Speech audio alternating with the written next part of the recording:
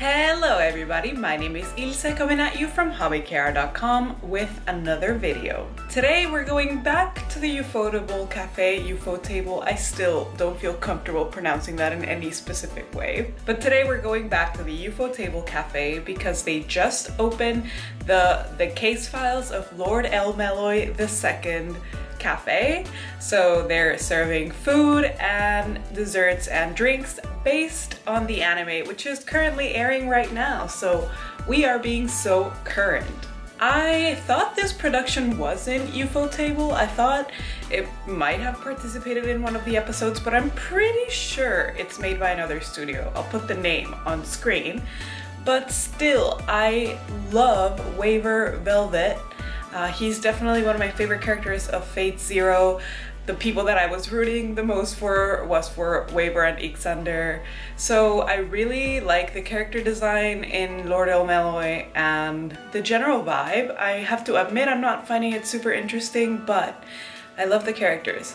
The one complaint I do have though is, number one, CGI cube, and number two, Gray's little monologue when she's about to like kill something. It's so cringy. It's unbearable. It makes me want to just click out, stop watching. I hate it. It's so bad. I just don't understand why they just couldn't run that by like an English speaker. It's so cringy. Do you guys have any opinion about it? Because it really makes me feel some type of way.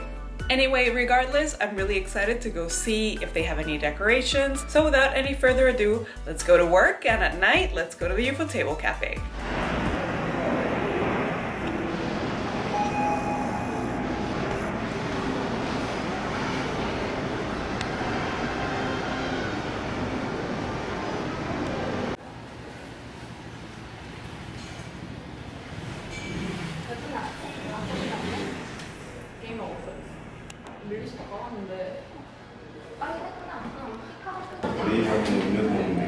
So here's the menu for Lord El Melloi.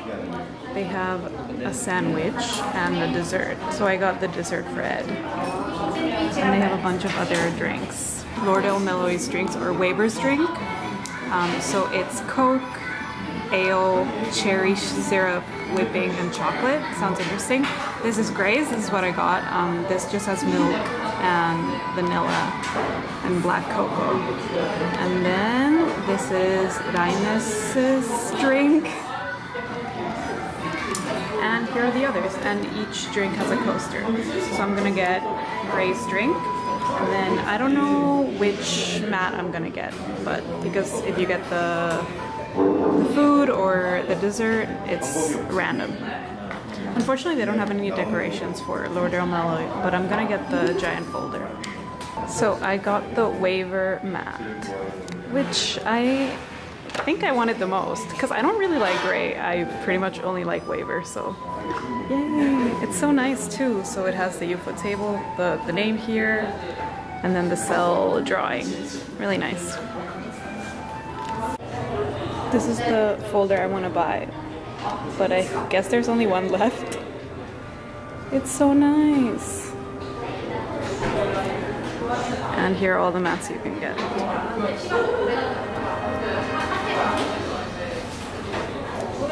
They also have like a random pin. But I really want the folder, but if there's only one left, what if someone else buys it?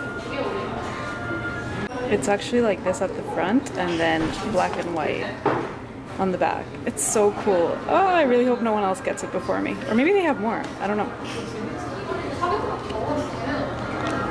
So I guess for this, like for the Lord El Melloi stuff, the coasters are random. So I got Flat. I don't like saying his name in Japanese, but I got Flat. It's nice. I really like the design of the black with the red and then just the eye color.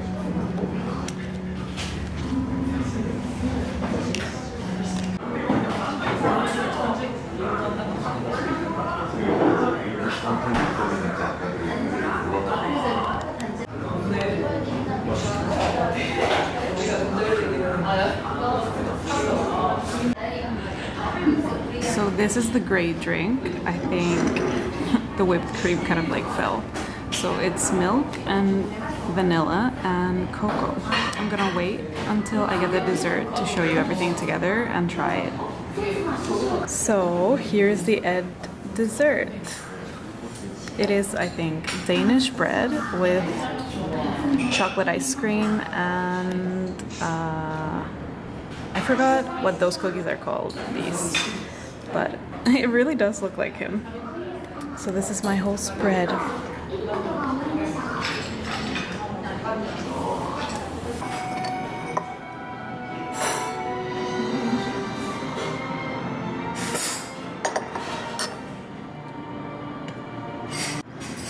Here lies Ed.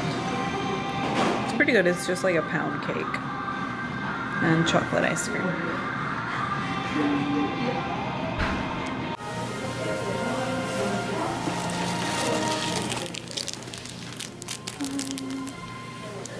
So I did the Lord El Melloi like random batch draw, and I got Luvia, which is ironic because Bryn is my favorite Fate character and she is her arch nemesis, but I will admit that her character design in Lord El Melloi is really, really nice. Hi!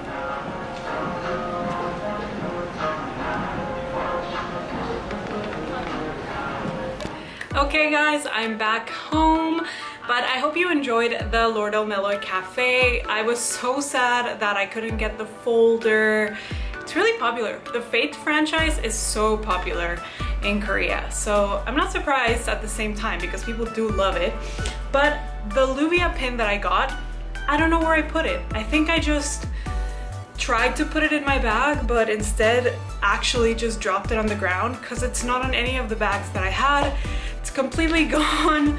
So that's really disheartening, but just to reiterate, here is the coaster that I got.